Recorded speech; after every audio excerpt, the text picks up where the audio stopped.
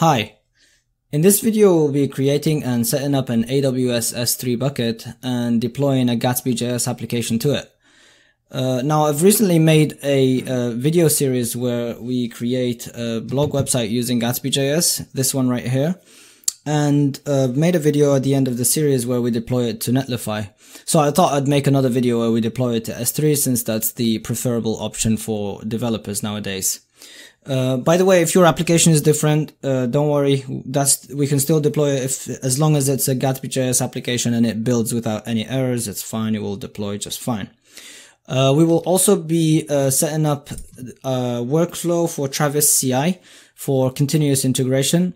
So we will have TravisCI as this middleman between our code for our application that sits in a GitHub repository that contains our app and our S3 bucket. So each time we make a change in our code, create a new post or whatever, each time we push that code to our Git repository, our TravisCI will automatically build and redeploy our application again to S3. So we don't have to do that manually each time. By the way, there's this really cool blog post about that talks about this particular procedure exactly by this guy called Justin Hall. If you prefer that format, it's pretty cool. I'll post a link to this post in the description of the video. So yeah, enough with the chit chat and let's do that.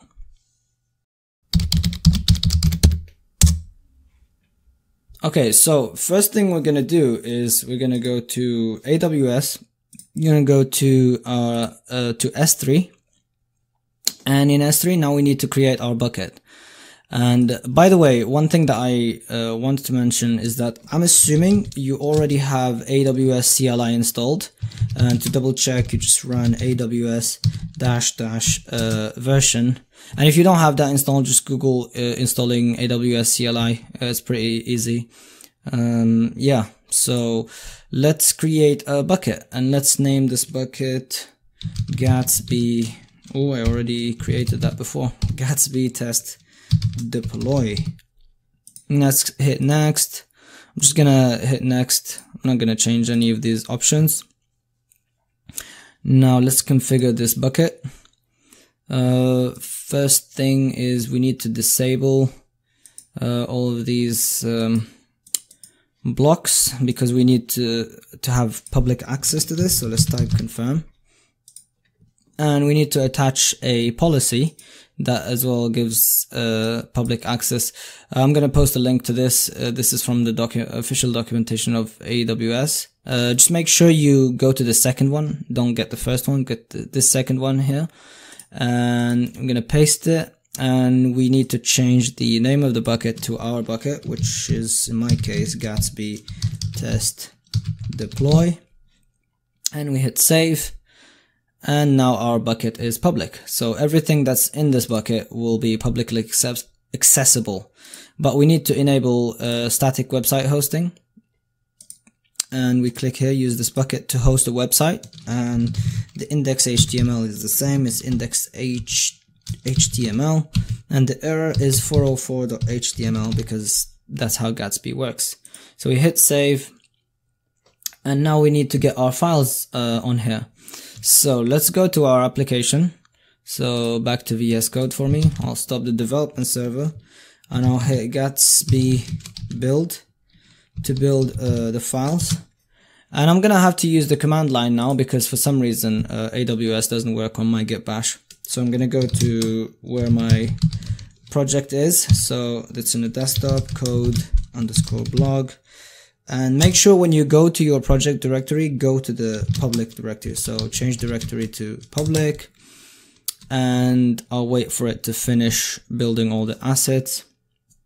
Actually, I can start typing out the command. So the command will be AWS S3. Now we're just testing deployment. So S3 cp dot for all the files in this directory. S3:/ and the name of your bucket. So Gatsby test deploy or whatever you named it. And we'll give it this flag of recursive. And we'll hit enter. It's going to take a while to upload all the files that I've got to the bucket. While it's uploading, let's actually go ahead and set up TravisCI. So when you go to TravisCI, you need to sign in with your GitHub account. I've already done that. So let me open up TravisCI here. So I've already done that. If I go to here to my repositories. Oops, what is this? No, I wanted to go to my repositories. There we go. So now you'll have all your repositories here. Make sure that, by the way, your code that you have is already on a Git repository. Mine is already on a remote Git repository, and I'm gonna check by running git remote-v, and there we go, it's on my GitHub account.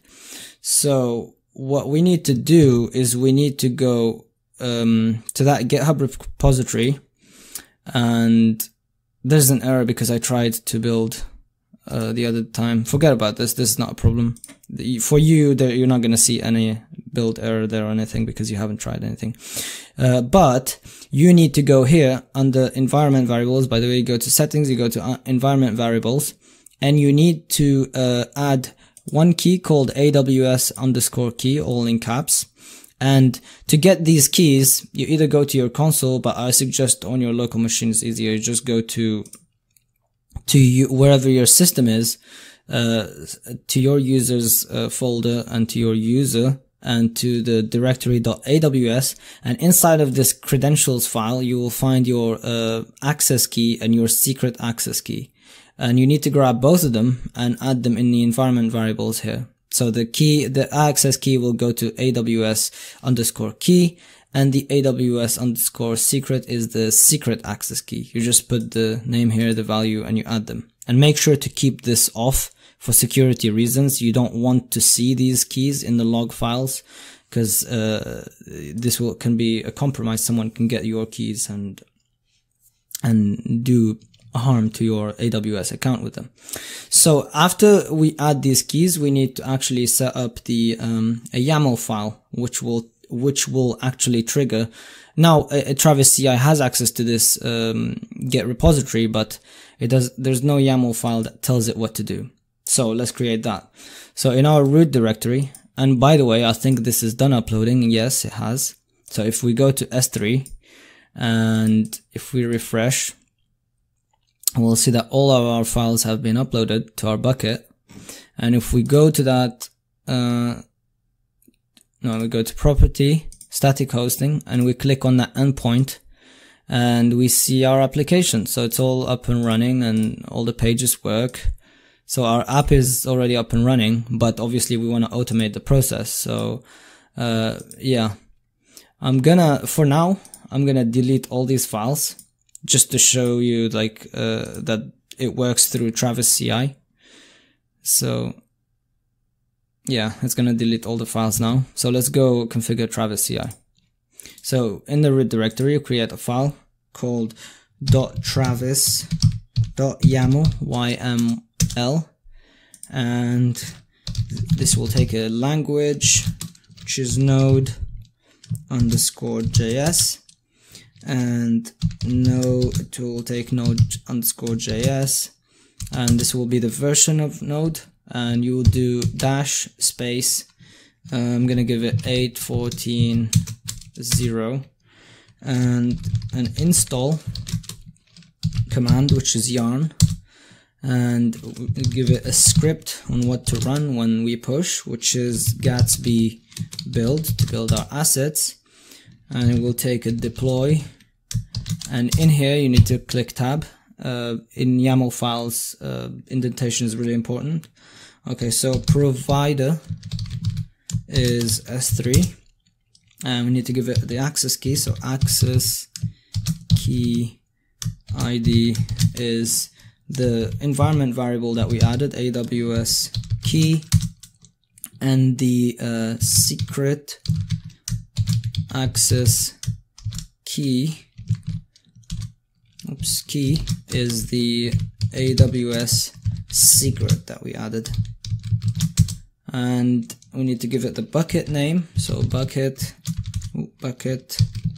is in my case Gatsby test deploy, and we need to give it this skip _cleanup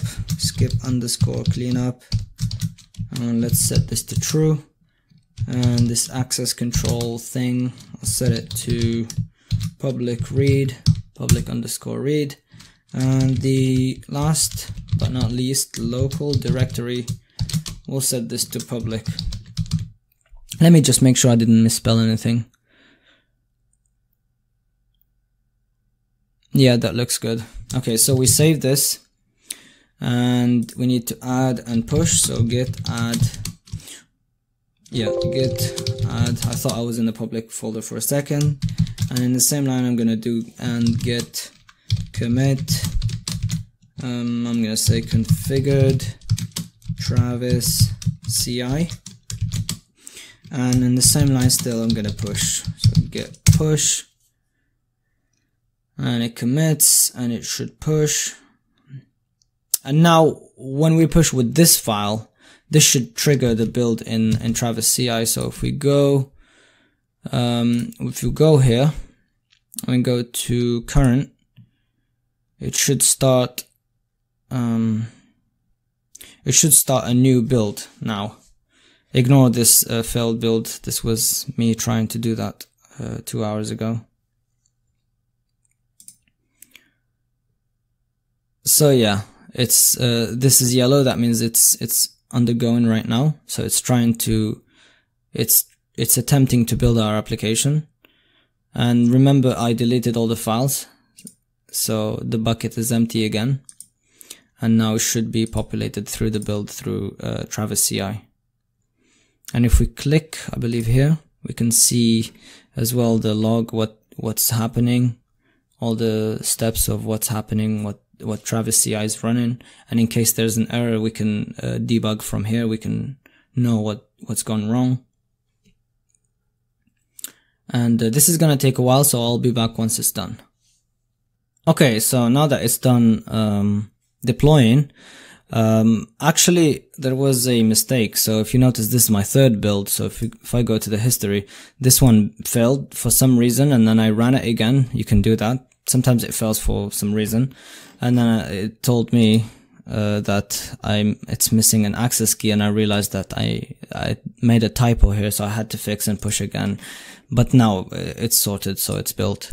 So just make sure to read the log to actually understand what's happening. So if I refresh here my S3 bucket, we should see the files up here, and we do. If we go to property, to static hosting, and if we go there, we can see our pages, everything is fine.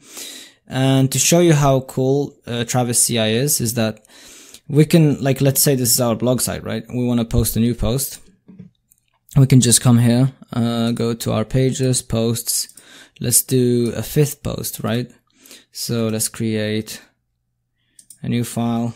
Let's call this 005 5th post.md.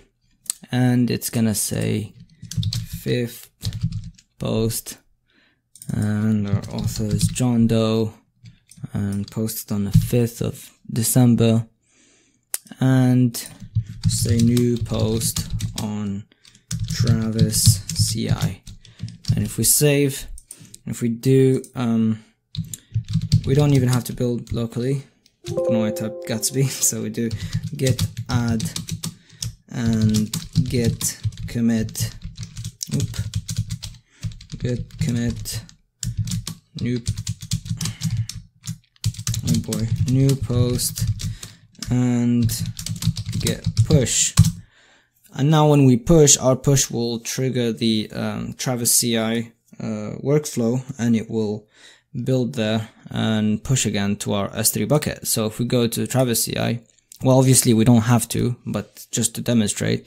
So this was our successful build. Now that that we made a new commit called new post, now it's processing this one.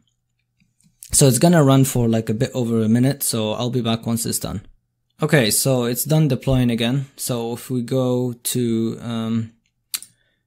our S3 bucket and we refresh, and there we go, we get our 5th post that we just added. So easy as that. That's the cool thing about setting up continuous integration. You don't have to deploy manually ever again. So yeah, I guess that's it for this video, and thank you for watching. Please, if you like the video, make sure to hit the like button and subscribe. And if you have any questions or concerns, or if you had like an error or anything, feel free to post them in the comment section. I'll be glad to respond to them. So thank you for watching, and I will see you soon. Bye.